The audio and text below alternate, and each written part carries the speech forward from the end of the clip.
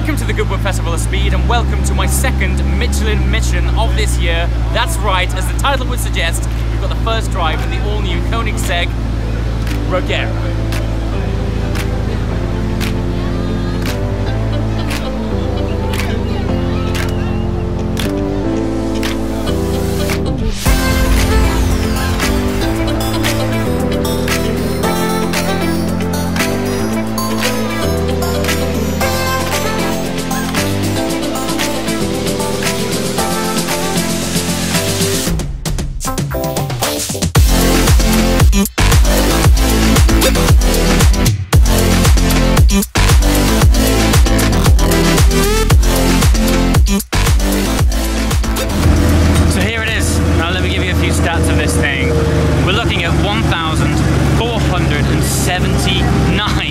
Brake horsepower, and that power, 1,160 brake horsepower, is from the engine alone.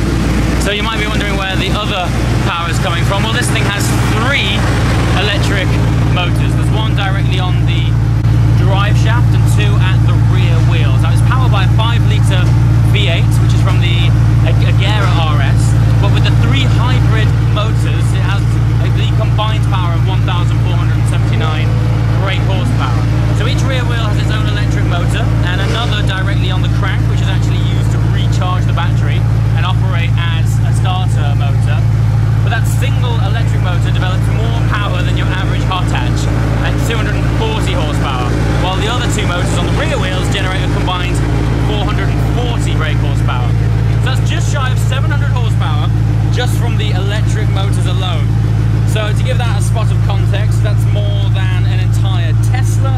One of the really unique things about the car is single drive gearbox that powers all of this incredible machine. All I know is it's able to channel all of that torque through the rear wheels alone, and we're about to experience what that thing's like firsthand.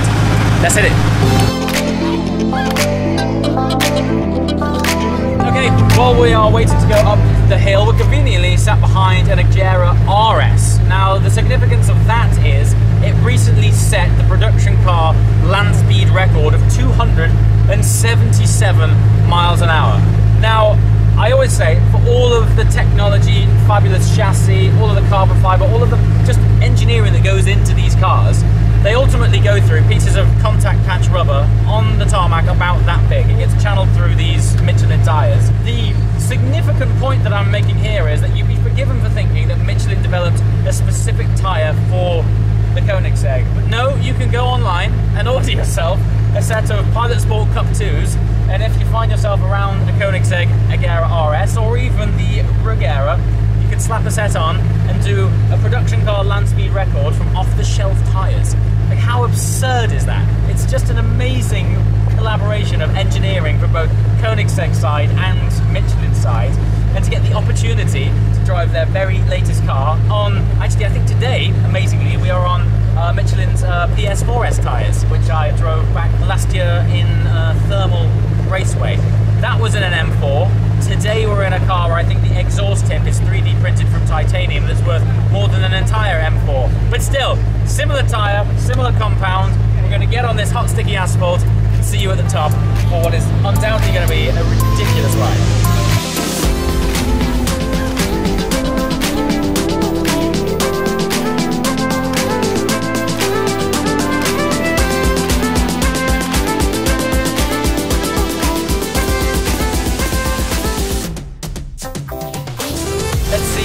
This thing cuts power to pavement shortly.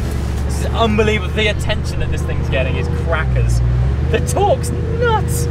So the technology from the EV side of things is actually derived from Formula One. So it has F1 EV technology behind us. But that single drive is incredible. We have 2 paddles here, which instinctively, from someone who's been driving normal supercars for the last God knows how many years, you've got 2 paddles in front of you. You instinctively want to pull them to go up or down a gear. They're only there to go into neutral, reverse, or forward drive.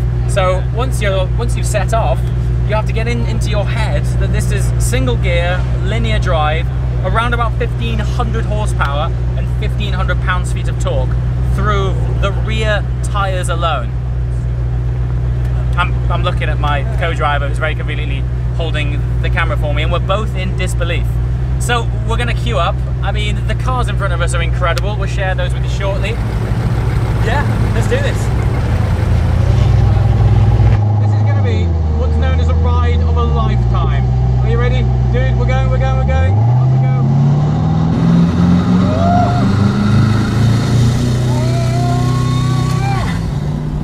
The single gear is crazy. The single gear is so crazy. The torque. Woo, it's like the craziest, most powerful torque I've ever seen. Oh my god. The speed is insane. I am feathering this throttle. Absolutely feathering it. It's absolutely sensational experience. The crowd is huge. Look at the crowd. Have you heard it? Wow! I'm going to slow down by the Flint wall because this is not my car and it's about £2.5 million. Good God, what an honour. Here we go.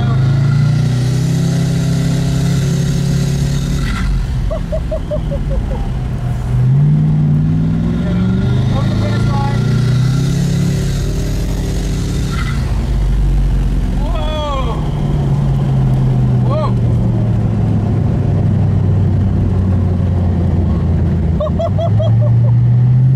Try one more straight line burst.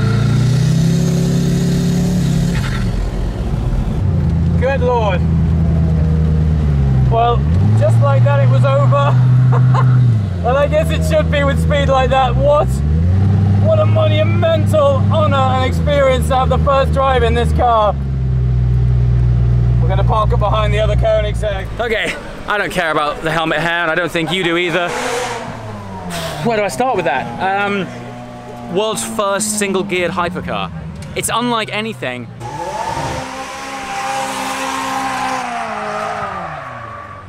I love the Festival of Speed, it's so good. Linear pull. I'm trying to think if there's anything I've driven that compares to that kind of acceleration.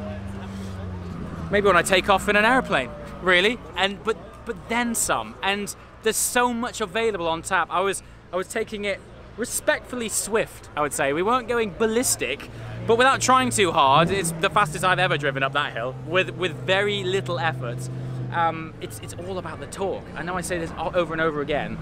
So horsepower is revs, but the thing that you feel that slams you into the back of your seat, rearranges your organs and opens your eyes out wide, that is torque, that's twisting effort.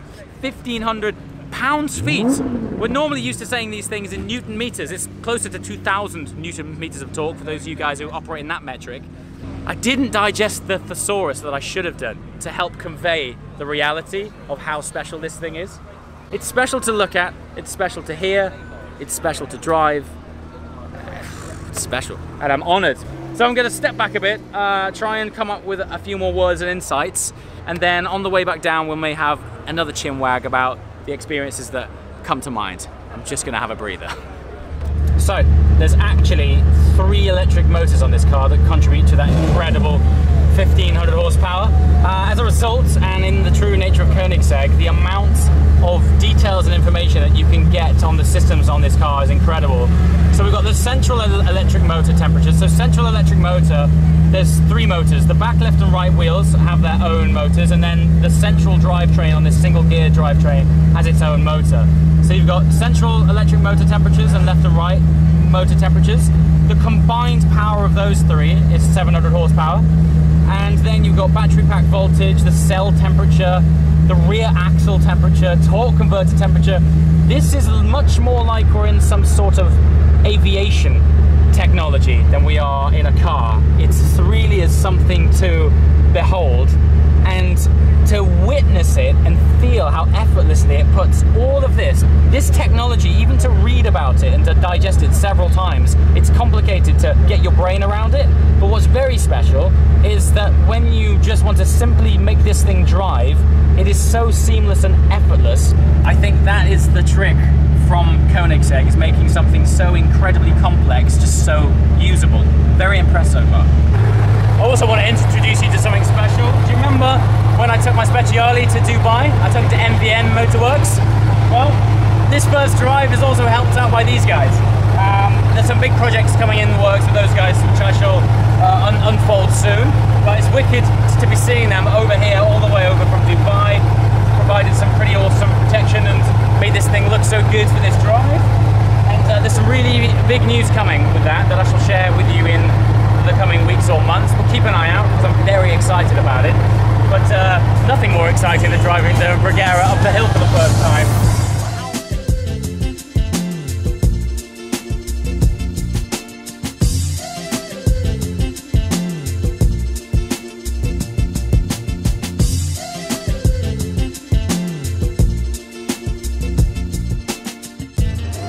Okay, so welcome back to the Koenigsegg Regera. I've tried my best to explain to you the technical tour de force that this incredible machine is, but there is nobody better positioned to give you guys a further insight into this incredible machine than Christian von Koenigsegg himself. Pleasure to see you again. Likewise, good to see you. So I've just been out in this car. One thing I'd love to ask is, what was the starting point to think we need a single geared car? So I've been driving EVs since 2012. Okay. And a pretty powerful one since 13. I got my first P8 Model S P85 Plus in 2013, and then my P85D ludicrous Tesla in 14. And I realized that the rush of direct feedback from input with no delay of shifting or gasping or turbo delay or whatever, and you just go and you can overtake in an instant is very enthralling and is much more exciting and efficient than the fun of shifting gears. And I was just then kind of thinking for years, how can I combine this behavior with the DNA of a Koenigsegg, with the technology we have, the lightness we need to achieve, because an EV is inherently heavy nowadays. Yep. I mean, maybe they will become lighter eventually, but nowadays they're heavy. And after like 1.5 years of thinking, an idea crystallized that I threw at my engineering team. They shook their heads first, and eventually, maybe it will work, you know. And here we are. And you just experienced, and I haven't even heard what you think of it yet, but it does give you that directness, that rush of immediate power, but with a roar, but a roar that is kind of connected to the propulsion and the progression of the car, which a CVT transmission does not allow. But but that's it. So let's hear what you think then. So fascinating that you started with the idea when you were driving a Tesla, because somebody, when I was on the Michelin stand earlier, they asked me how was it, and I said, imagine the linear pull of a Tesla with the force of a V8 behind it. I mean that's kind of one way of it, but in order to really convey that force that this thing gives you, I've never driven anything quite like it. Particularly in my Vision, I've got paddles. Right. But you don't need to pull them. Not necessarily, unless you're in lockup mode and you don't want to kind of kick downshift, you want to prepare yourself, you can use them. It's more for fun than need. Yes. Let's put it like that. How long did it take you for the relationship between the hybrid, the V8 and the single drivetrain take? Because when you drive it, it feels simple. But the art of simple is very difficult. That's it. So in one way, it's simple because it's few components, but then you have the interaction of combustion, torque conversion, direct drive, electrical motors, it's nuts, dude. It's nuts. And it was easy to get to start driving. Okay. But it took a long time to refine it. I can imagine. Has the single drive helped with coping with? So it's just shy of 1,500 horsepower. Yes. And just shy of 1,500 pounds-feet of torque. It's 2,000 Newton meters of torque. So it is. I guess. Yeah. I guess you're right. Yeah. Basically. Okay. Has having direct drive helped deal with those kinds of forces? Definitely, definitely, because you have no jerkiness. Of course. So if you have a lot of torque and power, and then you have the slamming of shifting, cogs and things, you kind of get duplication of torque. Sure. And shock loads. There are no shock loads here. It's just smooth progression. When I got to the top of the hill, I likened it as if there was a massive magnet at the top, drawing me up the hill. It's funny. Yeah. It's a pulling sensation. It really is. It's something sucking you in. It's like there's a vacuum in front of the car. It's just like that. It's so strange. We've just discussed the crazy power, both horsepower and torque. How did the tyres deal with that? So first of all, let's say the suspension, the shock absorber, the active shock absorbers, the active ride height, the active bump and rebound, the long wishbones, all of this are derivatives from the previous programs we do. And what we have learned over the years is how to put power to the ground, as we've had so much power on one axle. And it's a testament that our customers come back to us and say, we can't believe the amount of power we can put to the ground through two wheels. So we're doing our let's say our job well there, but it couldn't be done without the help of Michelin, because everything goes, whatever we do between us and the ground, we have Michelin. I guess your contact patch, as big as those tyres are, it's still, compared to the amount of power going through them, the contact patch is still quite small. It is, but it's shocking the amount of power you can put through two wheels if you really kind of put your mind to it. Wow. I was amazed driving up that hill. Honestly, I was 30% throttle. And it was quick enough. Like, it was unbelievable. And every now and again I thought, there's so much more grip here. I gave it a bit more of a stamp.